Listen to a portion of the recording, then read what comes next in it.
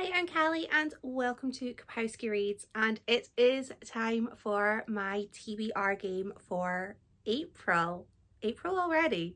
So before I go through my upcoming TBR, let's see how I got on with my March TBR. Did I read the books? Yes I did. So the first prompt I had last month was a book with a person on the cover, and I chose Dead Girls Walking by Sammy Ellis. This book, I did a vlog about this book. I loved this book. I'll pop a link in the description for anyone who wants to watch me rave about how much I loved this book. I gave it 5 shiny stars. It was fantastic.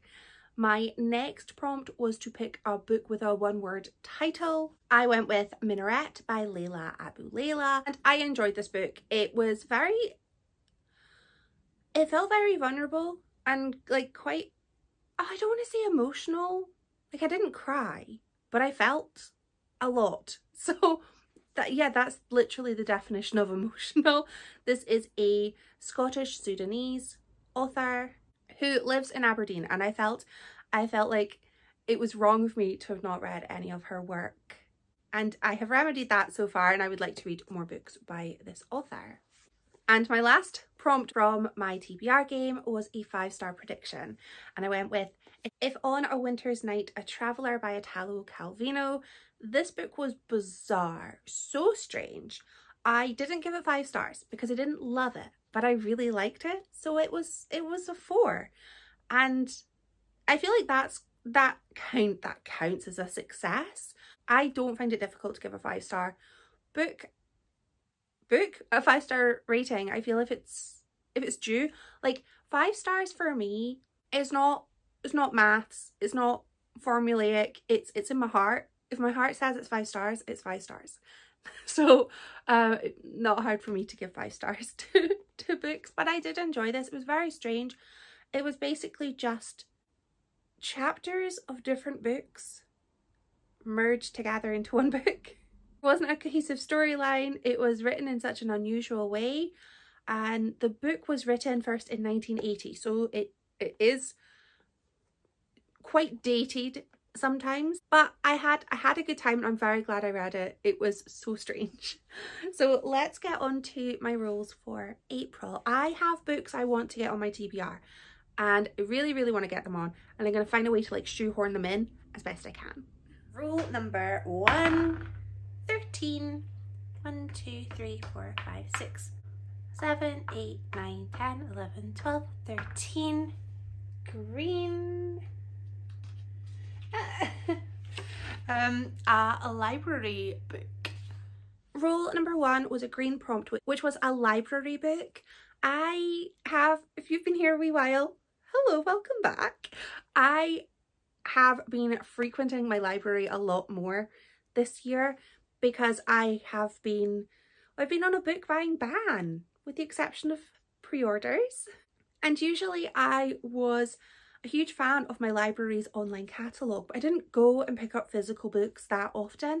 But so far this year I've been going every couple of weeks, and I do have a library book I got last week or so. I haven't had a chance to get to it yet, and I've still got a couple of weeks left of my loan, so I'm going to be reading Our Hideous Progeny by C.E. McGill. First of all, this cover is so pretty. This was, I think, the Waterstones book of the month in, I want to say it was February, could have been January, I don't know. Either way, there was a moment when it was on a deal and I wanted to buy it and I didn't, so I placed a library hold on it and it was on loan and I finally got it. This is about the great niece of Victor Frankenstein. She is a very ambitious woman in Victorian times, and she is craving, she has such a desire to make a name for herself in the world of science, but as the timing of this book probably suggests, she's not having the best luck, and she comes across her great uncle's notes. She comes across Victor Frankenstein's notes, and I don't know what's going to happen after that, but I think this is going to be really good. A lot of my friends have raved about this, and I think I'm going to love it. Rule number two.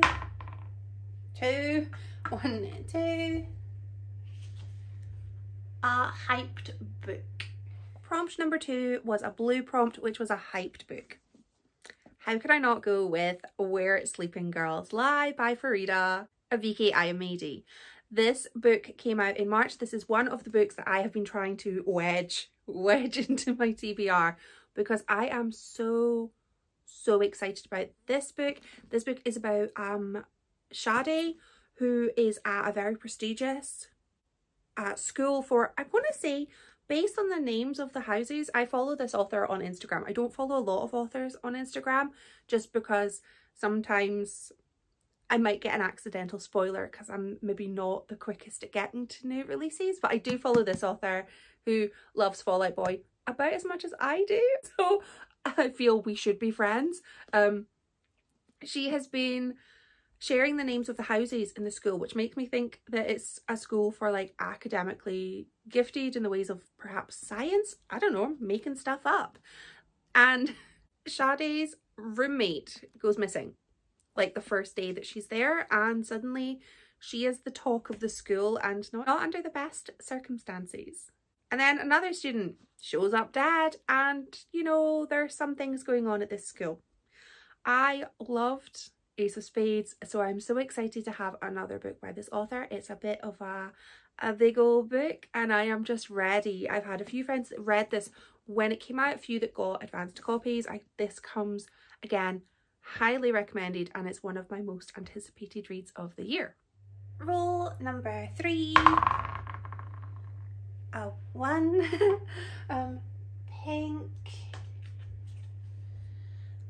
Great. A book over 500 pages. Rule number 3 was a pink prompt, and that's a book over 500 pages, which I've just added to my list, but it's okay because I have another highly anticipated read that I want to get onto my TBR. The Poisons We Drink by Bethany Baptiste. This is another of my anticipated March reads. It's 560 pages, and this is about it's set in a world where there's people who can do magic and there's people who can't. And our protagonist makes potions. She makes like very potent love potions, which are very dangerous. And her mother is killed, and she is given the opportunity to get revenge on the person who killed her mother. She just needs to brew a very powerful potion that will kind of allow somebody to take control of politicians who are setting legislation in DC and basically change their country in ways that I don't know yet. There will be some corruption, I'm sure. I'm very excited about this. Another of my anticipated reads. Very excited about this. Rule number 4. 15. 1, 2, 3, 4, 5, 6, 7, 8, 9, 10, 11, 12, 13, 14, 15. Pink again. Reread a favourite. Rule 4 is another pink prompt, and it's a reread. I'm going with And Then There Were None by Agatha Christie. This is my second favourite Agatha Christie book. It's also gorgeous, gorgeous edition. I haven't actually read this physical copy yet. This is probably the book that created the foundation for my love of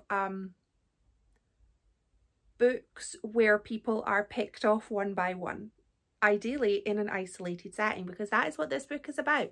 We have a whole bunch of strangers that are invited for various reasons to a house on a remote island. While they are there, certain things happen. They realise they are isolated, and one by one they fall down, and you're left trying to work out what is the link between these people, who is killing them, why are they killing them. This is a book I have read multiple times. I have seen every adaptation of it, and every time I read it or watch it, I just think it's so clever because I know who done it and I know why they did it. I know all the things, but I still think it's so clever because even knowing the who, what, where, when, whys, I'm still thinking, oh, it's amazing. Like, it's so good. I think it's such a clever book, and it has inspired so many other fantastic books and films. Rule number 5, 4. 1, 2, 3, 4. Another pink reading goal. Rule 5 was another pink prompt. Pink's my favourite colour, so let's go with it. This was a book that kind of helps me meet a reading goal. So I have decided to go with an ebook, which will help for my Kindle Crush goal, and it also, the title will help with Kayla's buzzword. And the buzzword is anything to do with like the earth, flora and fauna, I'm kind of going, but I'm also thinking elements count. Snow So White by C. Gawkel. I got this book on my Kindle, who knows when, and it is a Snow White retelling. I will happily read fairy tale retellings over and over and over. I love them. So I think I'm going to enjoy this one based 100% on the fact that I usually do. Number 6. 1. A free pick. Rule number 7, maybe? A 10. Nope. 1, 2, 3, 4, 5, 6. The end. Rule number 6, this was my final rule, was a free pick. So I went with the last of my anticipated reads that I will be doing a vlog about them anyway, because I'm so excited. I'm going with Lure of the Wilds by Annalee Sprana. First of all, I mean, can we just talk about how gorgeous the book covers are for 2024 releases? I feel like the game has just been stepped up. This is stunning. This is a fantasy, as I believe you could probably tell. And we have a protagonist who lives in the woods inside their village is in basically a forest prison. They are trapped. Any attempt at escape is not recommended. She's failed before, and she ends up making a deal with the Lord of the Fae. He wants something from a library, but he can't enter the library, so he gets our protagonist to make a deal with him. And also, this book has a love triangle. A love triangle, yes, love triangle. This has, I know it features a really cool library that I'm very excited about. Again, I follow this author on Instagram too, and she has just been gushing about how excited she was for this book coming out. I've been excited about this book coming out, and every little nugget of information I'm getting about it just makes me think I'm gonna love it, and I'm so excited. This is actually one of the smaller books on my TBR this month, but I'm very excited. So those are my rules, and I tend to consider the success of my TBR game based on books that I roll. I also add on books that I don't manage to get on that list, books that help me fulfill my reading goals for various months. But these are also books that I might change, I might sub some of these books for other ones. They're not set in stone, whereas the books that I roll, they're set in stone. Carve it into stone. They're set. But the other ones, not so much. So I've already got my Read Christie book sorted with And Then There Were None. This will fulfill my Read Christie prompt, which is to read a book published in the 1930s. This book came out in 1939. I have got my Crush Your Kindle and my Kayla's Buzzword. That is being met by Snow So White. And I have my diverse baseline books. First up is a book that has either chronic illness or chronic pain representation. I'm going with Get a Life, Chloe Brown by Talia Hibbert. I have not read this book, but I know it's beloved. I know that it's a trilogy about the sisters. There are 3 of them. I believe this is a romance, and it's about Chloe Brown, who is chronically ill and basically sets herself a list of goals of things that she wants to achieve. Hi! The cat has come in and he's confused because there are books on the bed. I'm sorry. I don't have a cat. He's not mine. Next prompt was to have a book that is by a Middle Eastern North African author. And I am going with The Parisian, which is by Isabella Hamad. This book, again, chucking on all the huge books to my TBR this month. It's not like April's my stressful month or anything. Let's have some hefty books. I have wanted to read this book for so long, but it's big, so I've kind of felt a little bit intimidated by it, but it's in good company in April. And this book is about Kamal, who moves to Paris in 1914. He moves from Palestine to Paris to study medicine under like a very well-established, well-respected doctor, and there he falls in love. But you know, it's not all roses because timing and the world, I think I'm gonna cry. I think I'm gonna sob, cry at everything, but I think I'm really gonna cry at this book, and I have heard that the writing is beautiful, so I'm very much looking forward to it. And the final book that's going on my TBR for April is, I needed to pick a book that was about colonization. So I took to Google, and I don't know if this book is actually about colonization. If it turns out it's not, then I will need to find a replacement book. But Google has told me that this is. So I'm going with She Is a Haunting by Trang Than Tran.